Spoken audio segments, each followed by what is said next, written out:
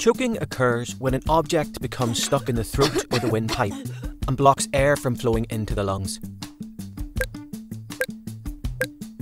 Children, particularly those under 5, often put objects in their mouth.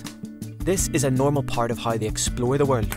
However, some small objects or food items can be just the right size to get stuck in a child's airway and cause choking. Things such as grapes, cherry tomatoes, sausages, whole nuts, lollipops and sweets, such as marshmallows and hard-boiled sweets, marbles, coins, button batteries, balloons, popcorn, nappy sacks and small toys can be dangerous. No matter how careful you are, your child may choke on something, but by following these steps, you can help reduce the risk. Ensure food is cut into small pieces and stones and pips are removed from fruits.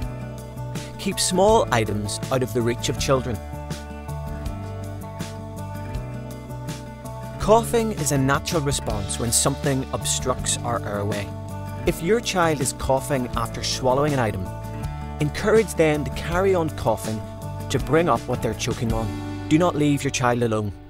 If your child is still conscious, but they're either not coughing, or their coughing isn't effective at removing the item, or they are silent, use back blows. Back blows for babies under 1 year. Sit down and lay your baby face down across your lap, supporting their head with your hand. Give up to 5 sharp back blows with the heel of one hand in the middle of the back between the shoulder blades. The aim is to relieve the obstruction with each blow rather than to give all 5. If back blows don't relieve the choking and your baby is still conscious, give chest thrusts to infants under 1 year. This will create an artificial cough, increasing pressure in the chest and helping to dislodge the object. Chest thrusts for children under 1 year. Lay your baby face up along the length of your thigh. Find the breastbone and place 2 fingers in the middle. Give up to 5 sharp chest thrusts or pushes, compressing the chest by about 1/3. The aim is to relieve the obstruction with each blow rather than to give all 5. Back blows for children over 1 year. Lay a small child face down on your lap as you would a baby. If this isn't possible, support your child in a forward leaning position and give up to 5 back blows from behind. The aim is to relieve the obstruction with each blow rather than to give all 5.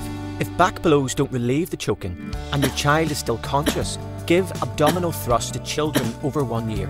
This will create an artificial cough, increasing pressure in the chest and helping to dislodge the object.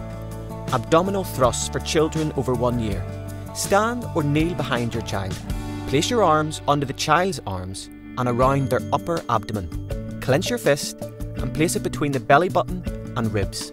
Grasp this hand with your other hand and pull sharply inwards and upwards. Repeat up to 5 times. The aim is to relieve the obstruction with each thrust rather than to give all 5.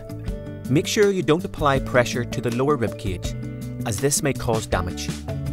Call 999 if the blockage doesn't come out after trying back blows and either chest or abdominal thrusts. Keep trying this cycle until help arrives. Or call 999 if your child becomes unconscious. Even if the object has come out, get medical help.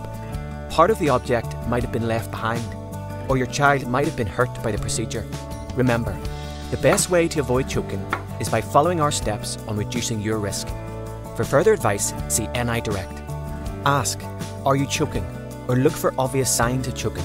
If so, give up to 5 back blows.